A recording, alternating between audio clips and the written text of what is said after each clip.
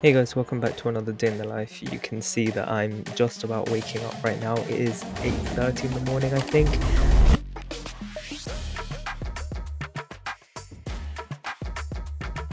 Yeah, I wake up and then I just go back to sleep because I couldn't care less. But because it's the half term right in between the GCSEs, I need to get some work done because it's like the last push before these exams finish. And then after that, I can relax as much as I want. So you can right now see me trying to get up. Okay, I'm actually finally getting up. Whoop, I just fell. That's great. So for breakfast, I have the little croissants because nothing beats the little bakery. And I have already got a plan for myself in what I'm going to do today. And you can see that I'm planning on doing 8 hours of revision for all of these days in the holidays, because if you think of it like a race, at the very end of the race, you're really pushing yourself and trying to put as much effort in because every last minute counts, and afterwards you can relax as much as you want. So that's like the take I've taken on this like exam season. It's like the last couple of weeks, so I'm really trying to push myself because I know that I can relax after this anyways. So the way I split my hours is 4 hours in the morning and then 4 hours in the evening, and for each hour I have a 50-10 ratio, so that's 50 minutes of work and then 10 minutes break. And basically I try and get one subject done in the morning and then another subject done in the evening, as you can see through my timetable. And yeah, I start off with some DT RemNote because I have a lot of them to get through. If you don't know what RemNote is, it's in the top right, just check it out. One thing that's really helped me during this exam season to stay focused is I'd normally just chuck my phone behind me under my duvet somewhere, because then I can't really keep track of where it is, because I normally, if I have it on my desk, I always check it and I get distracted like that. So if I have it behind me somewhere where I don't even know about it, then I completely forget about it. This one day I actually managed to go through the entire day without even realizing I hadn't used my phone. So yeah, I really recommend you try and have your phone as furthest away from you as possible, because it just really helps with staying focused and getting the work you want to do done. It takes me 2 hours to get all those flashcards done because I had let them all pile up and it got a bit overwhelming, so it took me ages to get through all of them. But then after that, I decided to test my knowledge with a DT past paper, because there's only 2 past papers I found online. One of them I've done before in one of my end of years or something, and the other one was one that I just saved for some day like today, so I got that done today.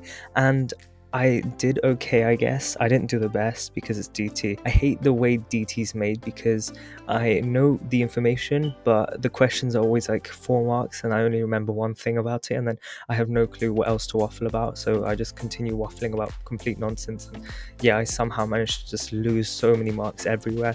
So yeah, it's a horrible exam. I really hate it, but I kind of have to do it. So I just want to get a good score and just leave and forget about it.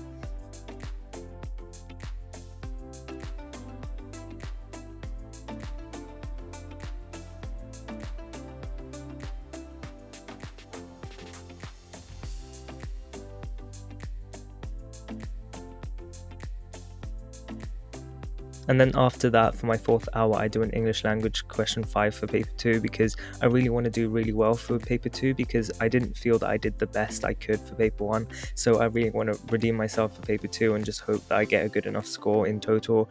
And yeah, so my main weakness is really that question 5 and the question 4 as well. So I've been planning on doing as many of those as possible and sending them to my teacher and just letting her mark it, because it's possibly the best way you can actually get better at these questions. There's not really anything else you can do. And then after the 4 hours, I'm finally done, and that's my first block of revision done. So now I have this break in between before I go back and revise for another 4 hours. And basically the good thing about this is that in the in-between time I have now, I can do whatever I want. I'm not going to feel guilty for it. So as you can see, I normally like walking outside and just like appreciating nature. I really recommend you guys walk outside a bit and just do something a bit more active than just sitting down all day and revising, because it can really take a toll on your back. There's one thing I just cannot do, and that's film in public. So I've been trying to do a bit of that more. I'm clearly very uncomfortable with it because it just looks really weird filming in public with other people watching, but I am getting a bit more used to it. So yeah, I might have more shots like these in the future for upcoming videos, we'll see. It might just be me, but I really like taking photos of random leaves and things. I don't know why, it's really satisfying. I get a barbecue wrap and it's really nice, even though it does look a bit messy.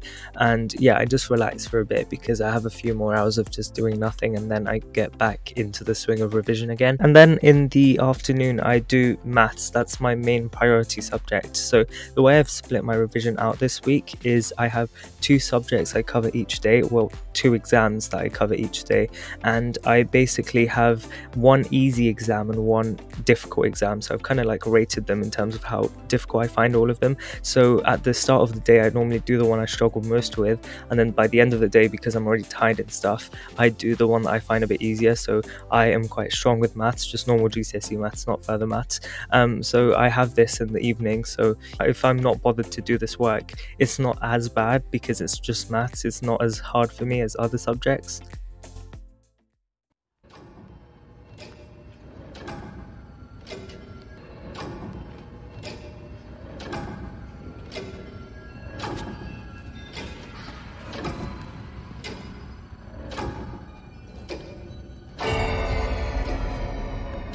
By the way, this CGP 8 to 9 book for Edexcel maths is really difficult. Like, the questions in them are so, like, they're the type of questions you find at the very end of a past paper. So if you really want a challenge and you're really aiming for that grade 9, I highly recommend this book, because it's like the most unsatisfying thing you can do, because every single question requires full brain power and it's really annoying, but once you get the right answer, it's really satisfying.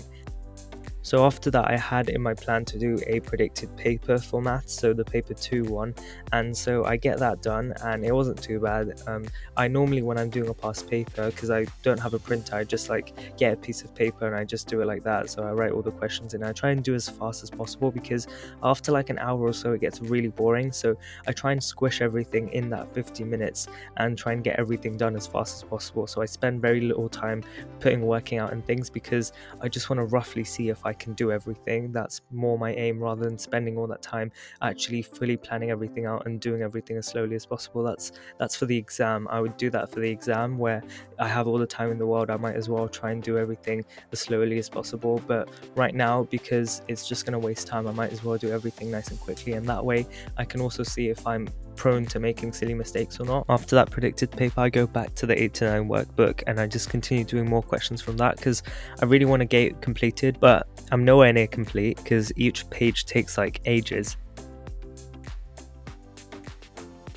And for my 8th and last hour of the day, I was planning on doing a question 4 for paper 2, but guess what, I didn't. So I was quite lazy. I just decided to relax for the rest of the day and just do other random things, because who wants to do English language? Like, I don't want to. Yeah, so if you guys enjoyed that, make sure you like and subscribe if you haven't already, because we're really close to 3,000 subscribers, so I would really appreciate it if you guys subscribe. And yeah, I'll see you again next week, I guess. If you have any other video ideas, make sure you leave them in the comments below. And also, if you have the rest of your GCSEs in the next couple of weeks, make sure you revise for them firstly, and just good luck for them, because it is going to be quite stressful, especially on the days when you have more than 1 exam. I've got a few days where I have 2 exams. I don't know how I'm going to survive it, but we'll get through it somehow. I have a friend who has 3 exams in 1 day. I don't know how you're going to survive that, but yeah, that's just painful. Yeah, we'll get through it. Even if an exam doesn't go as well as you would have hoped it to go, it's fine. Grades don't define you. And yeah, so I'll see you again next time. Yeah, I don't really have anything else to say. Bye for now.